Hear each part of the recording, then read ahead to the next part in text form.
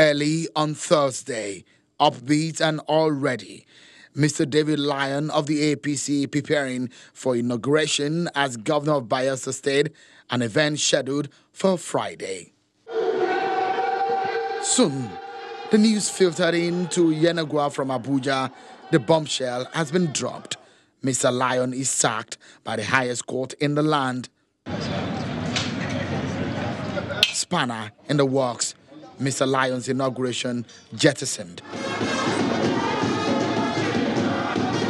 The camp of the PDP thrown into a startling jubilation.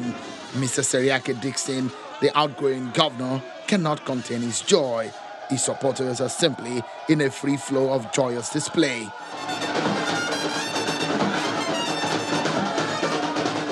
The Supreme Court has spoken, and no other person can speak otherwise. And really, the PDP at this point was somehow in disarray.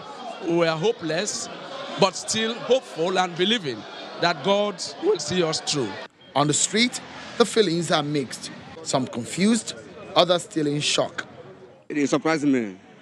I think either the government or the court want to set confusion, because a lot of people are confused how it come to happen at this last minute.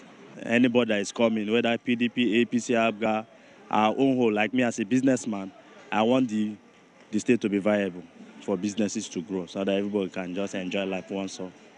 Political leaders in Bayelsa State are already speaking about the outcome of the Supreme Court judgment. The leadership of the APC in Bayelsa State is asking INEC not to issue a certificate of return to Senator Doye Diri. We are calling on the Independent National Electoral Commission not to issue certificate of return to the candidate of the PDP because the candidate of the PDP was unable to score the required 25% in the two-thirds of the local government. For Mr. Seriake Dixon, he believes it is a great day for democracy in Nigeria.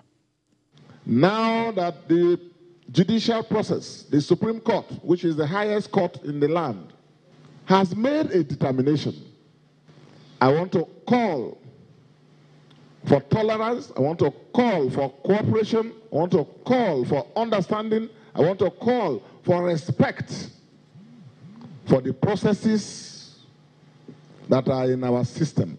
Bayelsa State has indeed been thrown into an intense political atmosphere, with obvious interesting days lying ahead.